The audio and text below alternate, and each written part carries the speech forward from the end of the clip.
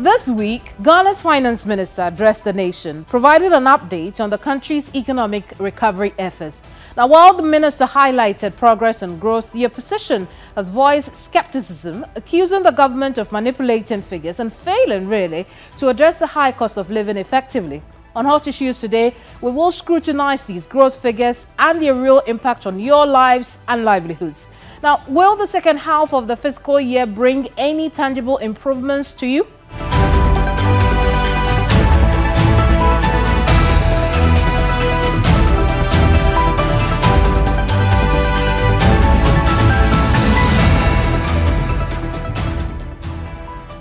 I am Keminni Amanor, and today I sit with a member of the Finance Committee of Parliament. He has been outspoken in challenging government's narrative. He's called out the government and on many occasions to be honest with the public. My guest is Bolgatanga Central MP Isaac Adongo. Honorable, you're welcome to Hot Issues. It's good to see you again. Yeah, it's good to see you again. Yeah, for those who have been watching us from the beginning, this is an encore. To us some time ago. Yeah. But let's look into the budget review statement that was, addressed to Parliament recently. Overall, the finance minister seems to paint a picture of recovery and even in some cases growth in all sectors of the economy. What's your evaluation of that assertion? Well, you expect him to paint a picture, but the story is in our pockets. We face it every day in the market. We face it every day when we take our cars to the filling station. So we know what the economy is. He doesn't have to tell me what the economy is now. The fact still remains that after he delivered the statement, he went and bought fuel at a liter of 15 cedis. That remains a fact. The fact still remains that if today he has to travel and he needs to go out there and buy dollars, he will need 16 cedis to buy $1. So that reality remains. He cannot change it. I see. But let's look at the numbers presented. Those growth figures, those expansion in GDP, the cut to expenditure. Are those numbers real, or because they don't reflect in our lives, we cannot believe those numbers? So you remember last year at media, they told you the economy was growing at 4.2. Suddenly, after the mid-year, the economy went into reverse gear. We ended at 2.3. So mid-year numbers, they will pick and choose. When they are comfortable, they will quote first quarter numbers. If they are not comfortable, they quote second quarter. But at the end of the year, that's where we see the full size of the frog. Like I just said, last year when they came, they said the economy had rebounded and we're growing at 4.2%, and I say, hey, you don't measure growth like that. In the end, what do you get? 2.3. So let's wait and see what happens at the beginning, at the end of the year. For me, expenditure cuts. What does it mean? When he says that he's cutting us, what does it mean? Because we have given you an appropriation, which is a law that sets a limit. What do you call it? An upper limit for you. If you really feel that you want to cut the numbers, as we see, you genuinely have to cut the numbers, you will come and amend the appropriation. Then we know that you have a law that now tightens you up. As it is now, the only expenditure that is known in our public system is appropriation. But they say it's a good thing that they are not asking for more money at a time when they could be asking for supplementary. And so we should be happy, but the minority is not happy. Parliament doesn't have money sitting in Speaker's office. There is no warehouse in Parliament where we stock money. When you come to tell us that you need more money, you go and do the work to get the money. You probably will come and say we should allow you other revenue measures to go and collect the money. And if you are struggling with the existing revenue measures that we have given you, what is the sense? In any case, who brings a budget in which you have debt service of over 100 billion, which as a result of debt restructuring, you will not need to pay that money this year. You probably will start servicing 2026 and the rest. They should be giving back to the people of Ghana over 100 billion that is no more required in the appropriation, so that Ghanaians will see that they are no more paying the taxes. Where's this 100 billion from? Is that service in the budget? And we know that because of DDEP, because of our arrangement with our bilateral creditors, arrangement with commercial creditors, and Eurobond holders, we have had to defer that payment to somewhere 2026. Right.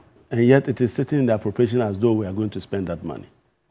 Okay, you tax the people. What is the problem with that? You know, the problem I have is that suddenly 100 billion of expenditure is not going to materialize. Okay, and you are taxing the people to the bone because you have to pay 100 billion. Now you are not paying that 100 billion. Why are you still collecting the money from the people? Shouldn't you now be reducing the taxes? Shouldn't you now be saying that it's because of this debt service, that is why I ask you to pay e-levy? Okay, it is because of this debt service, that is why I impose the number of taxes that I impose on you. Now that you are not going to pay, it simply means that I'm not going to incur that expenditure, and the money that I'm collecting from you for purpose of that expenditure, take it back because I'm not going to need it. Right, but some analysts have said that the fact that we've been able to, you know, renegotiate our debts and saved ourselves so and so amount doesn't mean we actually have the money. It only means that we won't be paying. So we may not necessarily be able to gather that money from our resources. Are you suggesting that the budget was not credible? I didn't put those numbers there. And there is what we call budget credibility, which is exactly what we set out to do when we passed the Public Financial Management Act, to bring some certainty and credibility. You are telling me that you budgeted for 100 billion that you knew you cannot raise the money? Is that what you are saying? If that's the case, they should say it. To the best of my knowledge, they have not told me that their budget numbers are wrong. So we should have that money sitting down? Yeah, we are raising that money. In any case, even if we are not raising through taxes, we are borrowing through the roof. Okay? We are borrowing close to 40 billion a quarter. So if we don't need that money, why are we still borrowing? As we speak, there is a major fear-mongering that they are pursuing in order to convince the IMF to give them the opportunity to borrow $172 million. Okay? So they will tell you that, oh, there are problems in the Sahelian region, so we need to protect our borders. We need money for our marine protection. Fear-mongering. Nobody is coming to attack Ghana. And they are taking that issue to the IMF? Yes. If you read the staff report, the staff report is very clear that the government is asking them to give them a no objection to raise $172 million. So these are the type of people we have. And they plan to raise that through the IMF using... No, it's supposed to be a commercial loan. A commercial loan. The IMF puts a cap. In fact, they have frozen any commercial loans to be raised by government, except multilateral and other concessional loans. Those concessional loans, they are using it for their budget and other things. But they want to tell the IMF that somehow or another, Ghana is going to be attacked by a landlocked country. Do you have coast going to the Sahelians? Niger, do they have a sea there? Burkina Faso, do you have the sea there? Mali, do you have a sea there? Why are you painting them as a corridor through which people come through the sea? Oh, but there's no denying also that the Sahelian terrorists pose a risk to Ghana. And I'm suggesting that they are not coming through the seas. Okay. Because they don't have access to the sea. Okay? Tell me which route through the sea somebody will come from Niger. Or somebody will come from Burkina Faso.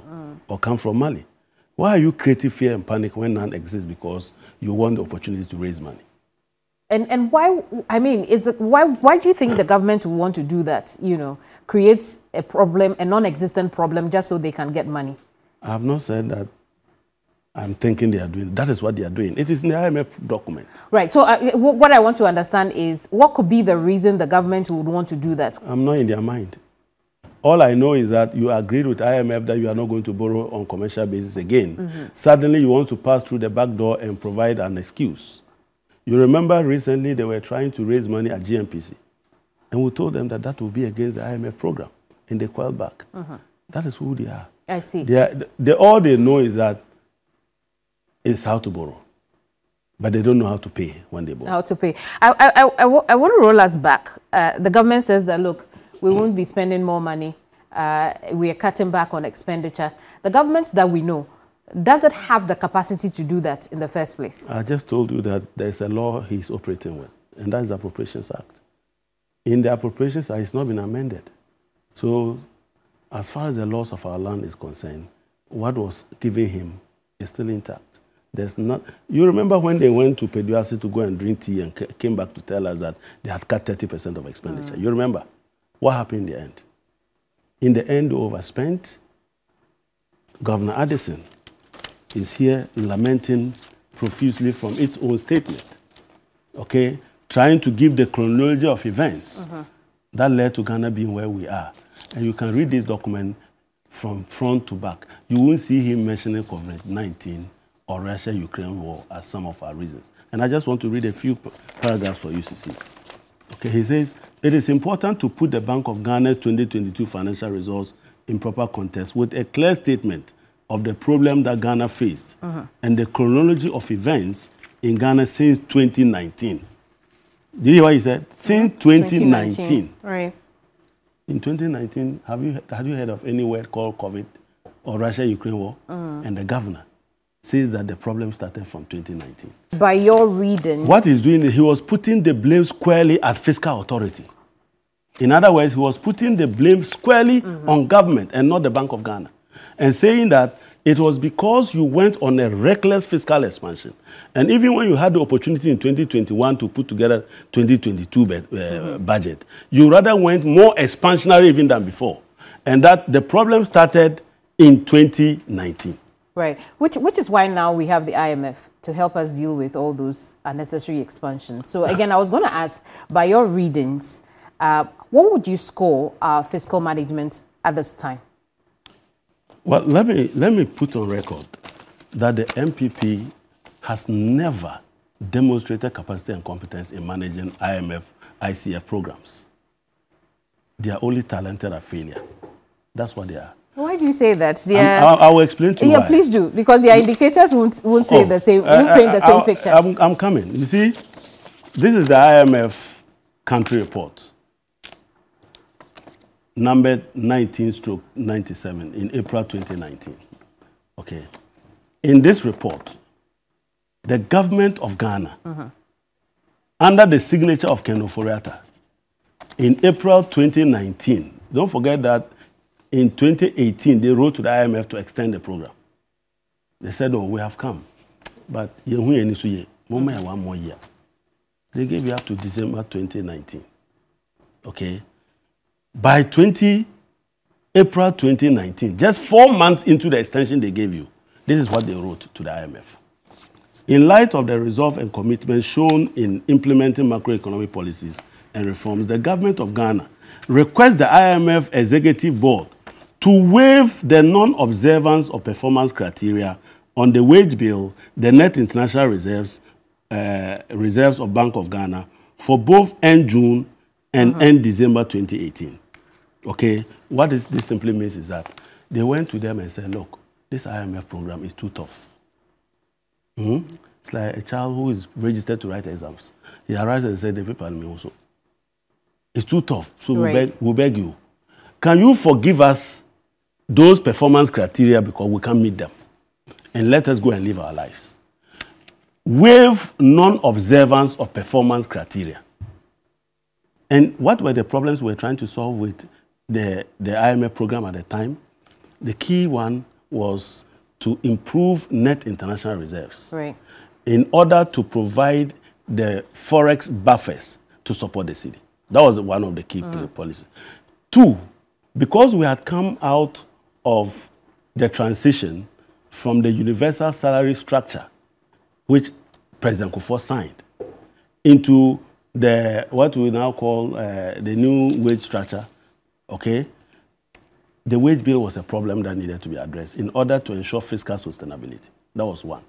Then three, we were required to prevent the central bank from printing money to give to governments. Okay? These were the three key pillars, and you failed all of them.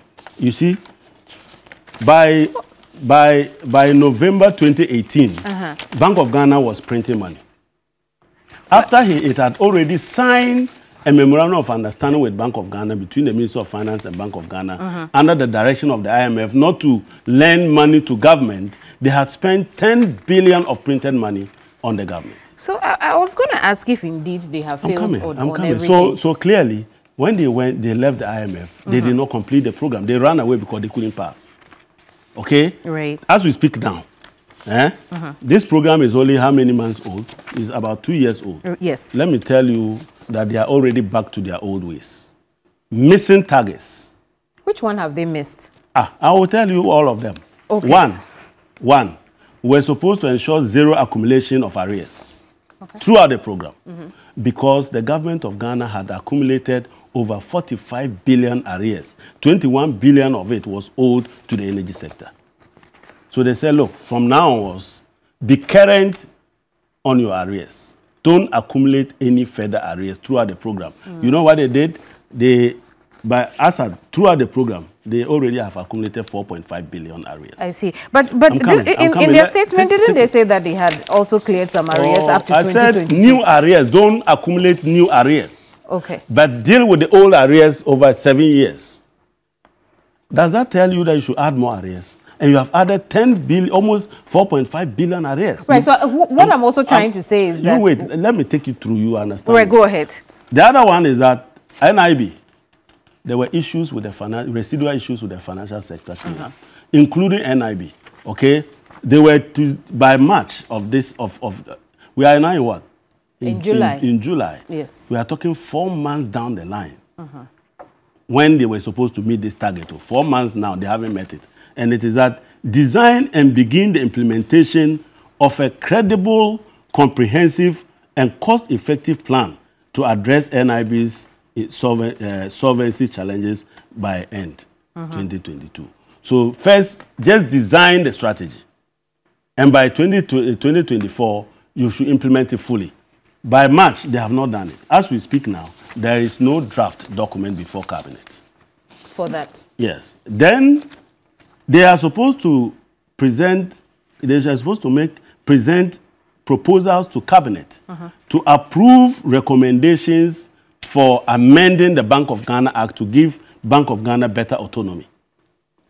As of today, by the end of May, the deadline was May ending. May ending, there was nothing like that. A doctor has given you a prescription. You have gone to do the test, and you have returned with test results. The diagnosis is that you must take this pill morning, afternoon, evening. Otherwise, your madness will come again. You took it the morning. In the afternoon, you didn't take. In the evening, you didn't take. If you see you sweeping the market, should we be surprised? Should we be surprised? This is the people. I'm saying that they are very talented at failure. They don't have a track record of ever successfully managing an ECF program in Ghana. I see. You know, notwithstanding, we would look at some of the measures that they have outlined over here, looking into the future up until the end of the fiscal year. You're watching Hot Issues, so we'll be right back.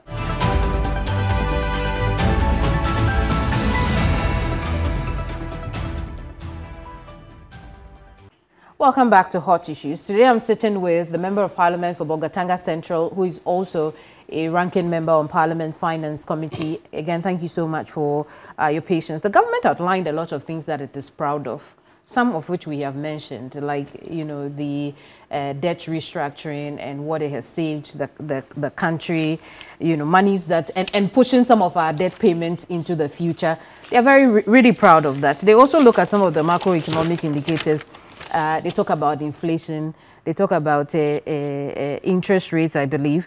And then one of the things they also look at is the cedi depreciation, which you say that the cedi appreciation, in their opinion, because based on how they had put it together, the cedi would have appreciated over time. What are your thoughts on those assessments that the finance minister put before you? So the measures that you presented to us are basically some IMF program measures, right? And so if you want to improve on the management of the economy, you need to make sure that you follow the IMF program to the letter. We haven't reached anywhere, you are stumbling. Inflation. Let me show you the inflation that we left for them. John Mahama, even after how many years, 8 years, still has a better record. Imagine John Mahama has ruled for another 8 years. You see where it would have been. Inflation, okay? When John Mahama was living, what was the inflation? The inflation was about 15%. You remember that? These people took it to 54%. It will forever be their worst record in Ghana. It won't change. They're hoping to bring it back to 15%. But you see, the point is that I didn't take it there. Do you get it? It will forever remain that is your record. Right. And that anytime we are giving you an economy, we should be minded that you are capable of taking it to 54%. That is the downside of trusting you. That you will mess up our life with 54% inflation. But you see, if you say that now your inflation is 23%, let me ask you a question.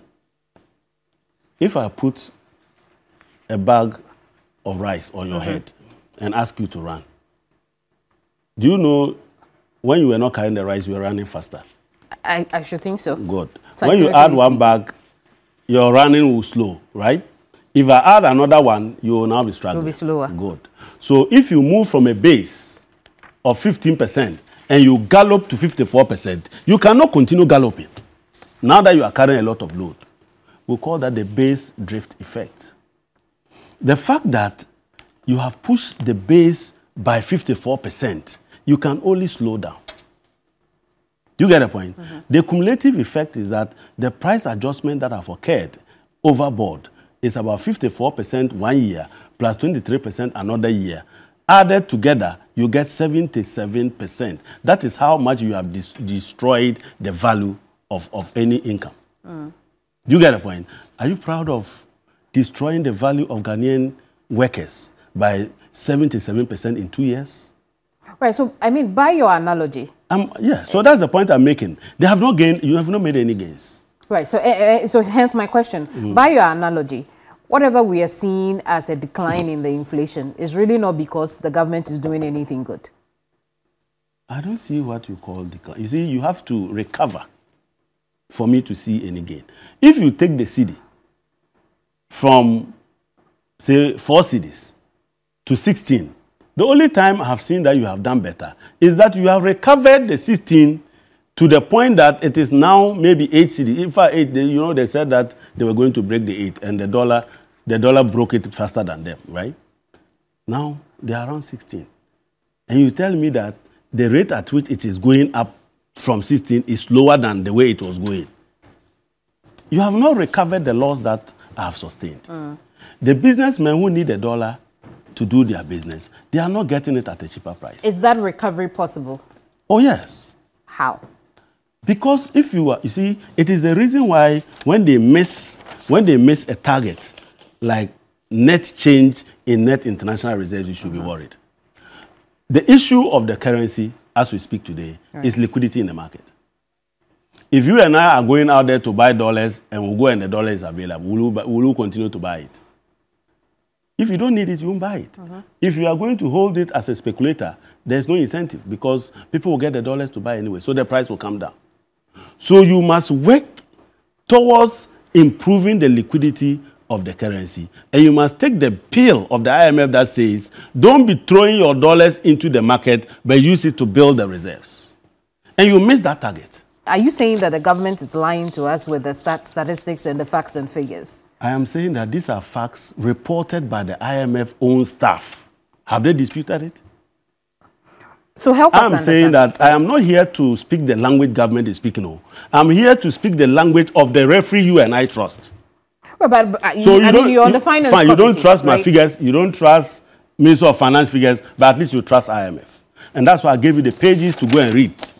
Anybody watching who can pick the IMF staff report, go to page 48, 49. These things are all there. I'm not the one bringing them up. So here's the other thing. What does it mean then when government says that import cover is now 3.1 months gross international reserves? You see, I told you, don't be talking gross. No, hang on. Let me finish. Yeah. Because this is what they say. Gross international reserves reached 3.1 months of import cover as of the end of June 2024 against 2.5 same period last year.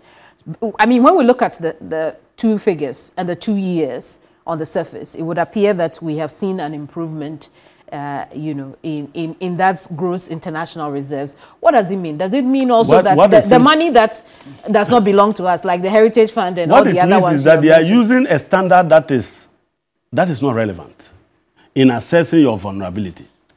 In assessing your country's external vulnerability and the ability of your central bank to have the shock absorbers to intervene in the market, you don't use gross reserves. You use net international reserves. From the language of government's plans on domestic revenue mobilization, are you expecting them to introduce some taxes?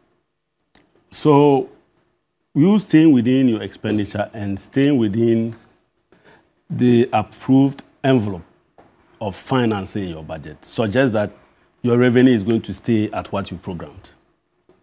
If your revenue were going to be more than you programmed, you have to offset it by the financing. You won't borrow more. You will borrow less by that. But you didn't touch your borrowing. It means that you are still there. What it means that all that he's saying is English. What he presented to us, that we approved, nothing has changed. That's what he's saying. You are simply speaking the same language that you came to speak in December last year, November, December last year. Okay? And so, if the revenues are indeed going to go up, and you are going to get more money than we have allowed you to spend, you have to come with a supplementary budget in order to be able to spend that additional money. Why he didn't come with a supplementary budget? Because he's not, no, so what is he going to do with the money? He's not going to raise any additional money. That's why he didn't come. Even with the road tolling coming back? Road toll 2025, for by which time they are in the house watching us. Or you are not aware? 2025, they will be your friends watching you every day. So how can you bring a road toll when you are out of government? How? You will be out of government. We also know that the IMF country report indicated that you know, they foresee the government bringing back the, you know, VAT on power retail. Perhaps it could be one of the ways they plan to raise revenue. Your thoughts on the return of power retail? VAT. So you agree with me that they don't have any measure to increase revenue? Okay. If electricity, which you have increased by over 120% since the IMF program started, you still want to add another layer of taxes on electricity. I wish them well. Labor unions are waiting for them. Everybody is waiting for them. They should try it and bring it back. I see. But so clearly they don't have a solution. Oh, they don't? Where is the solution? From what he has said, I haven't seen any new revenue measure. Oh, but if they are able to implement these things... Which ones? Let me tell you. Reinstituting the integrated property tax system. It's in the budget already, with an amount of money as what they are going to raise already included in the budget. Has he brought you a new figure other than the one in the budget? There's no figure. We're only half year in the fiscal year. So I'm saying we only have halfway in the fiscal year. No, but I'm saying that you cannot spend what you have not been approved to spend. So if your property rate suddenly is going to be more because of what you are saying, what are you going to do with it? You cannot spend it. Okay? So all that he's mentioning is repeating how he convinced us to allow property rate. Nothing has changed. So let me tell you. You see, he said they should expand the tax net. Yes. Do you remember a couple of a year or two ago, there was one vice president and economic messiah who said that by giving Ghana cars to school children, suddenly he has brought over 16 million Ghanaians into the tax net. Those people you brought into the tax net, where is the money? You are still now talking about 2,000. Yeah. You mentioned 16,000. And I asked you, that net, is it Amane that is inside or Adwene? But how could we not say they are already paying their taxes when they tell us when they tell us that the GRA has exceeded its revenue collection target? It means that people are paying taxes. In this country, there was once a chairman of GRA board who took the workers to church to go and thank God for exceeding the target. You remember that man? Professor Adai went to church and praised God with the workers for exceeding the target. When they came back, The labor unions wrote a proposal to him and said that we have exceeded the target, so can you pay us our bonus? He said, no, you know I was lying. We never exceeded any target. This is the type of people you are dealing with. So you don't believe that? I am saying that you are in this country, it happened. The labor unions now wrote to him and said, having exceeded the target, can you pay us the corresponding bonus in relation to our collective bargaining agreement? Suddenly the man said, but you know you didn't achieve any target. We all know that we're lying. These are the people who are suddenly now exceeding another one. Once bitten, twice shy. They lack credibility. Right. And in spite of that, you know, as part of the control measures, we know that they have decided to implement some key government programs and pump some money into that. One of those government programs, or, I mean, let me go through that. They talked about, and you keep asking, really.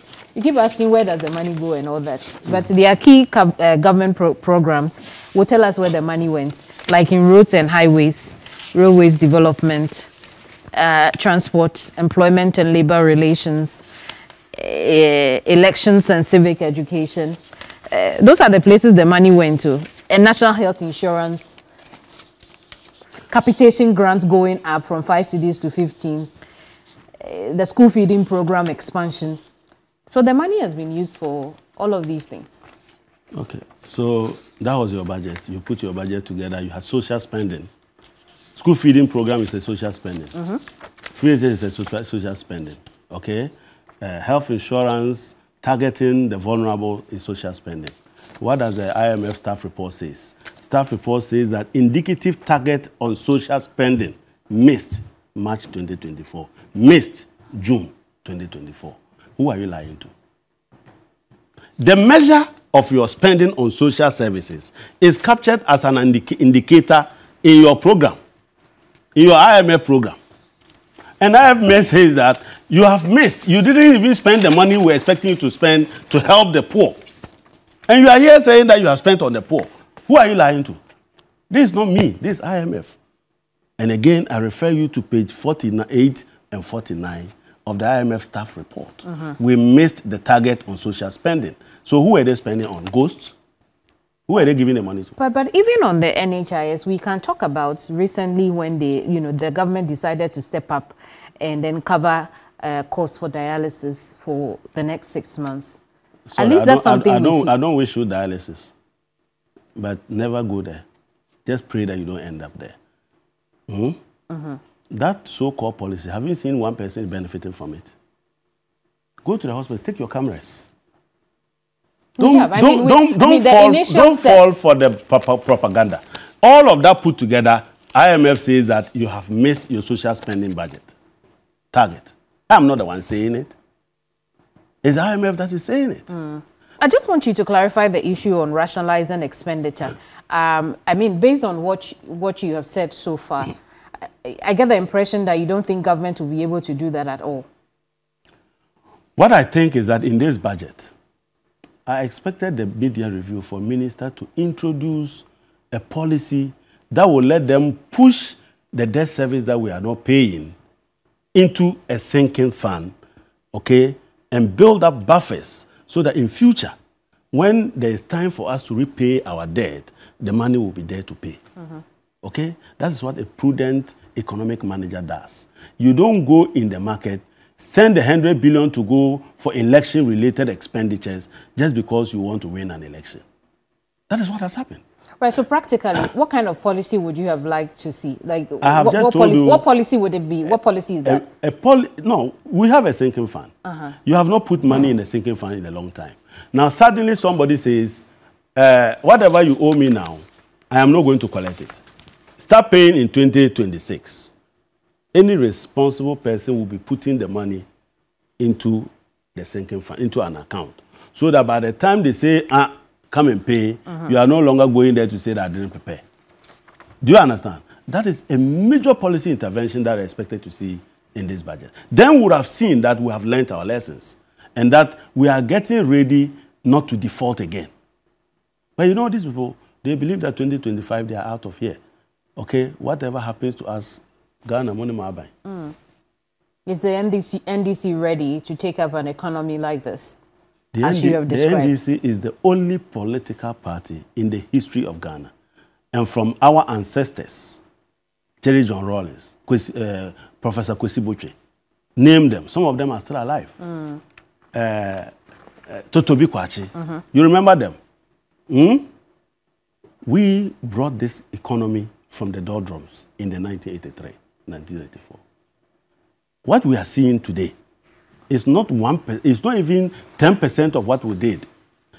In those days, as a young boy, I queued several kilometers to buy just bread, sugar, and milk for my family. Okay? When you just walk across, you buy milk, you buy tea, you buy... And we revived that economy and brought it to where we are. We are the only people who are able to manage this type of programs, not those people who go to ask for another 1 year, and when they give them 1 year, they come back to say that, 10 years. And you are able to do that with a $742 billion debt? The $742 billion is not going to be paid one day. Okay? We have a program to ensure that we grow this economy. We have a program to ensure that our youth are given jobs, not mobile phones that they pay 1 cedi, 1 cedi, 2 cedi, 2 cedi. We want to give them jobs. We want to create employment for them. We want to give them livelihood. We want to make sure that there's food for the people to eat. Okay? Now, it appears to me that the unemployment that is escalating from 8.7% that John Mahama left to 14-point-something% is intentional. The reason is, let's make our youth unemployed and vulnerable so that we can prey on them and exploit them for elections. Otherwise, your children are unemployed. Your children are struggling to buy food. Come and tell them what you will do for them. You say, oh, I'll give you mobile phones every month. Pay 1 cedi, 1 cedi, 2 cedi, 2 cedi. The Gen Zs don't like yams. The Gen Zs are waiting for iPhone 16. The Gen Zs are waiting for Samsung Ultra 25. That's what they're waiting for. Those phones are bought at 25, 30,000. If we are to be paying 1 cedi, 2 cedi, 1 cedi, 2 cedis, by the time we finish paying, we can't even find Dr. Bawumia's bones in his grave. So what will the NDC do about the debt?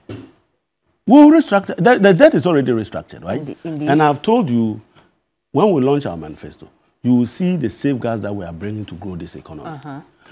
We just mentioned one, which is a cross-cutting policy. Okay, so 24-hour economy is not agriculture. It is not industry. It is not tourism. 24-hour economy is a cross-cutting policy that is supposed to unleash growth in every sector. You mainstream it. So when we come to agriculture, how do we ensure that we introduce 24-hour economy? When it comes to industry, how do we introduce 24-hour economy? When it comes to road construction, how do we bring... So 24-hour economy is a cross-cutting policy. Okay? So far, we haven't heard from them. Would you restructure your debt any differently from what they have done? The debt has already been restructured. I mean, like, if you were in that position, would you have done it differently? If we were in that position, we will not even get to debt distress. So the question of restructuring wouldn't arise. Wouldn't arise. Because we are very good. You see, let me show you some few statistics. When John Mahama was president, he exited with debt to GDP of 56%. Okay? He exited with a debt accumulation ratio of 22%. These people push it all the way to 35%. Okay? Our debt service was about 50 billion. They push it now to almost 100 billion. Okay? We were paying all these debt. Listen, we were paying all these debt. Never did we tell pensioners to forgo their investment. Never did we tell the market woman in Makwala to forgo. We paid them their debt. We lived by the principle that government debt are risk-free. We made sure that we paid our debt. And still managed to engage in the monumental infrastructure development that we did. So we would have seen an economy growing faster. We would have seen an economy that is managed on the level of fiscal and external sustainability. See, when you are managing an economy, it is not just about putting numbers together. You have to manage an economy to make sure that your fiscal environment is sustainable, okay? You have to make sure that your external vulnerability is contained. You have to make sure that your monetary policy is solvent. That is Bank of Ghana. Right. Okay? As we speak today, Bank of Ghana's biggest problem is solvency. Okay? To the extent that even the central bank must be recapitalized. Very well. Have you ever heard that in Ghana before? It's 7 years. Have you ever seen a digitalization policy of government? Have you ever seen a blueprint? We are developing an integrated digitalization program that is underpinned by the establishment of an innovation and digital fund. And when are we going to see your blueprint? We are not in government yet, so we can only give you the contours of our ideas. And I'm saying that our digitalization program will be interrelated. Okay, let me tell you what that means. You see, if you say you are digitalizing, and then you give me Ghana card, the Ghana card that you have, is it not your biometric data that is on the Ghana card? So I appear there myself. And you say, where is my Ghana card? Am I on the card or the card is on me? A properly functioning digitalized system, they will ask you to put your thumbprint or take my eyes. Right. And then they will see that that's Adongo standing there. But this one, look, how can you say that you have digitalized DVLA? You have digitalized pension. And yet your police officers are arresting cars on their bonnet. Oh, but you must have also heard the announcement. I'm coming. It's not an announcement. I'm making an analogy. You haven't seen your police officers chasing cars and jumping on their bonnet. But I'm also saying you must have heard the announcement that the police will now just text you when you they will text who? How are they going to text? No, when you make any offense on the road. How are you going to text me? You don't know my number. How are you texting me? Well, let me tell you, in places where there's digitalization, when you jump a traffic light, the camera is connected to a central database. That camera will take a picture of your number plate. Isn't that what they plan I'm coming. to do? That is exactly plan after 7 years. No, that is what they have announced they will do. Oh. That is what now that they are going out, now they are suddenly announcing. After 7 years, who is going to give them another year? Who? Who is going to give them that another 1 year? But they have 6 months to go. That's a lot of political time. We built a data center. Okay? Because we knew that digitalization requires a data center. Do you get it? You came, you haven't used it. You rather went and gave it to a private businessman who is using it to make money. We set up a digital center where we were engaged in recruiting Ghanaian youth for business process outsourcing. Over 1,000 Ghanaians were sitting here in Ghana and working for companies in Germany, UK, and London. Okay? This man is just talking big English. You see, he will just get up here, the school feeding program, they are introducing an enterprise resource planner. And I'm an accountant. I have worked with enterprise resource planners so many years now. I never heard that it is called digitalization. Guinness is using it. MTN is using it. Accra Brewery is using it. Almost all the multinationals are using this enterprise resource planners. When school feeding program decides to introduce it, then Bawumia will land there. We are digitalizing school feeding program. If you feed them with beans, we will know. If you feed them with gari, we will know. You see, that enterprise resource planner also has a model for payment. There's a payment model. When you were feeding them, didn't you know that you have to press the payment model? How come you are not paying them? Right. How come you introduced a enterprise resource planner, but you have forgotten to press the payment model and pay? And you are owing them over 300 million. That is not digitalization. One area I want us to look at, in my opinion, the finance minister glossed over is energy. Yeah. Don't go away.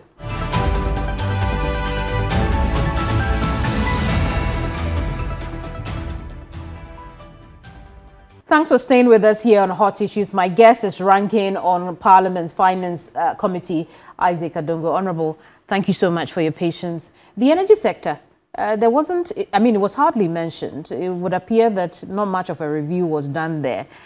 Do you have an inkling why that could be? Our country, sometimes they think that we have short memories. You remember not long ago, a certain presidential candidate campaigned on electricity being more expensive than rent. You remember that? Akufo-Addo and Bawumia said electricity was more expensive than rent. Today, can you pay your electricity? That's why he won't talk about it. You see, ECG, when we signed the compact to revive ECG. You remember that when they came, Dr. Bawumia spearheaded PDS when he was asked to chair the meeting that was to pre-qualify a company to run the assets of ECG.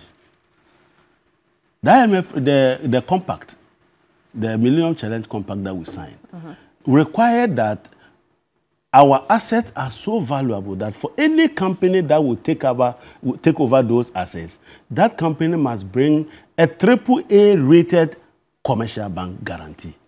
We don't even have one in Ghana here. In Africa, if you are looking for AAA rated companies or banks, you probably will find one in South Africa. Okay? This man came and downgraded it to an insurance guarantee and gave our asset to a company that didn't even have money to bring some capital upfront. Do you know in the IMF report, again, I refer you to the staff report, the auditors of ECG, after ECG made such losses, qualified the report.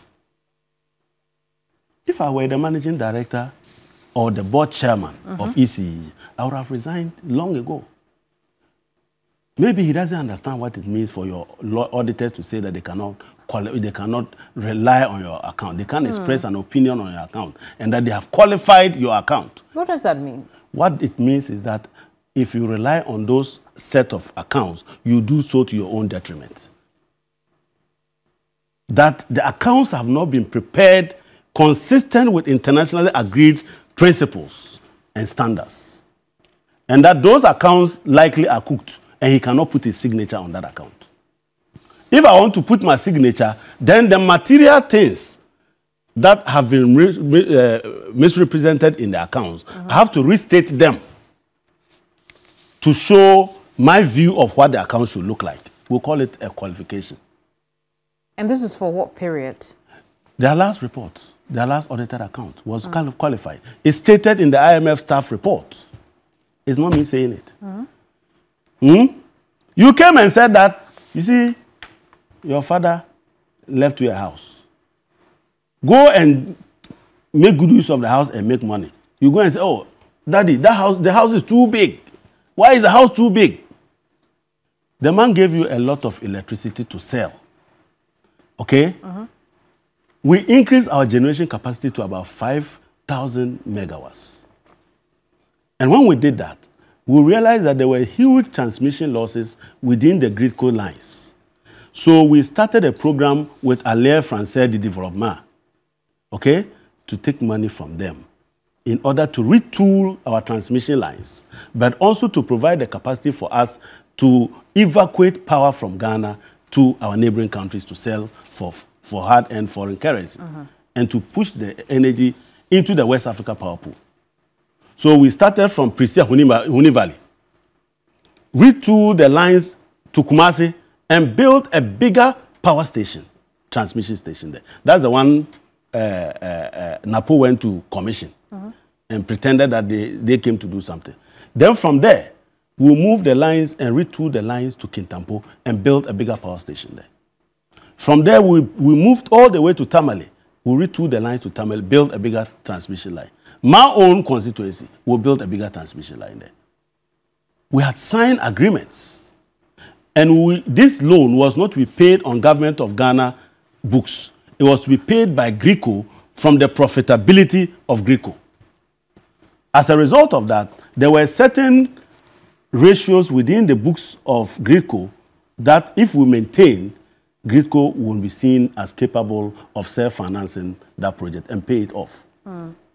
You know what happened? These people came, they abandoned the project. And they were all over shouting, power no does do, power no does do, excess capacity, excess capacity. Now where is the excess capacity? Where is it? You know that our power needs are said that every year you must add almost 12 to 13% additional generation capacity in order to stay at the same level. And if for 7 years you've not been adding, that is over 100%. It means that the capacity you had is being depleted by 100%. This one, too, you won't come and ask us to tell you. We have the best brains in the energy sector in the country. They are there. Professor Kwabena Donko, Dr. Kwabena Donko is roaming there. my younger brother, Janapo. They're all over the place. I see. And yet, these people kept fighting. So today, what is happening to Greco is in a loss. What is happening to ECG? They've qualified their accounts. What is happening to VRA? They are in a loss. We are not even paying the gas that John Mahama built the plant to support the energy sector. But the government is saying that it's paid some amount to the IPPs especially. Where? Except one of them. They've come to an agreement. They've paid off. They're still paying, you know. So ask them, where is the 4.3 billion arrears coming from? Ask them if they have been paying the IPPs. Where are they accumulating the arrears, the 4.5 billion I mentioned? It is IPPs. But one thing we can rejoice, you know, about is our trade surplus, can't we? Trade surplus. Yes. What did they do? The government announces that, you know, they have seen improved trade surplus of $1.4 billion driven by strong growth in remittances as the reforms in the fintech ecosystem start to yield positive results. And so it would appear that our trade balance sheet. So ask yourself. Has improved. Ask yourself. Trade surplus is driven by remittances.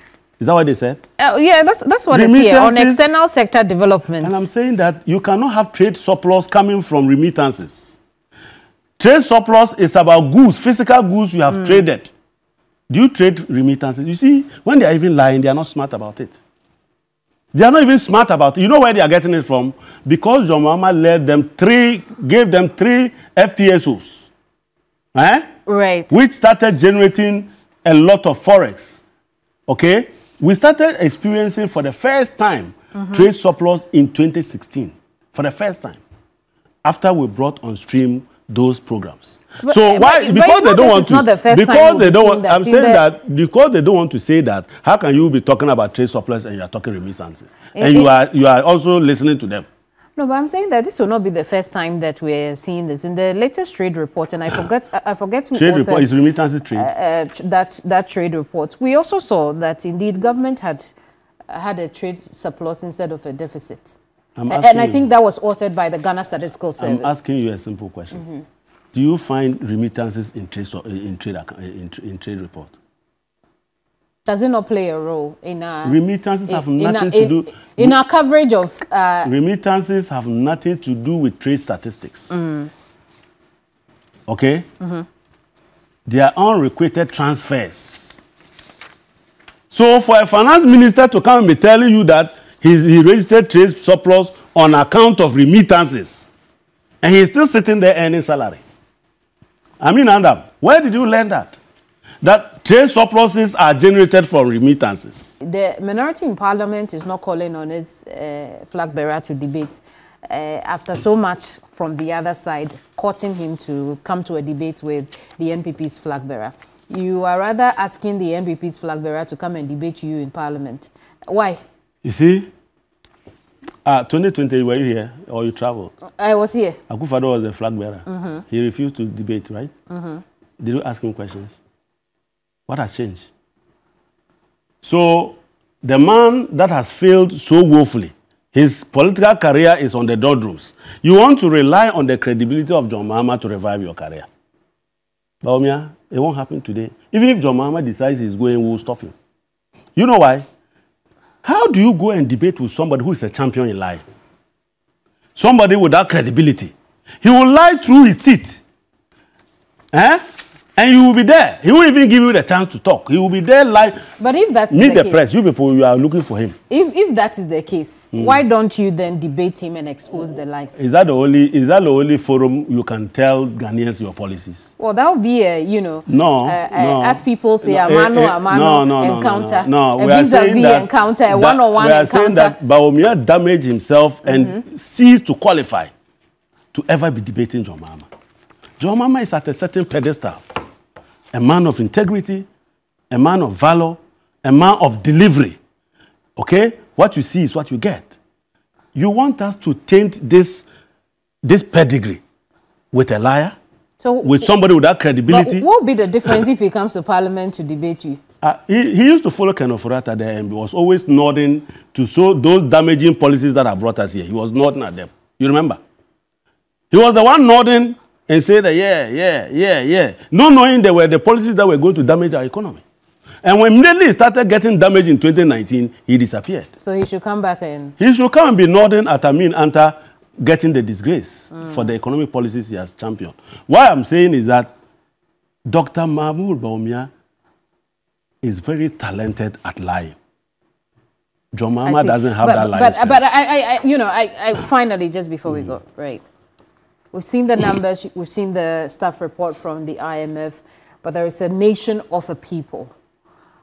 Are lives getting better by the end of this fiscal year, or we are looking at going deeper in the rabbit hole we find ourselves? When you are a government and you find yourself in the situation that we are, and you are delivering arguably your last most important fiscal statement, you must have seminal points. You must have game-changing moments. You must have moments where people say, wow, I didn't see this coming. You finish and left, and nobody is discussing it. In fact, in Parliament, there are people run away from debating. Can you imagine that I was given 5 minutes to debate that budget? A ranking member giving 5 minutes. What members will now be given 1 minute? Because they know. They know that they are running away from the debate. Will our lives get better? Will the ordinary Ghanaian be better? Pray for the next 6 months. But the good thing that will happen is that 7th January 2025, your prayers will be answered. Thank you for coming. It's my pleasure. My guest has been Bolgatanga Central MP and Finance Committee Ranking Member Isaac Adongo. If you missed our encore encounter, you can watch us again on our social media platforms. I'm Keminni. This has been Hot Issues. Bye-bye.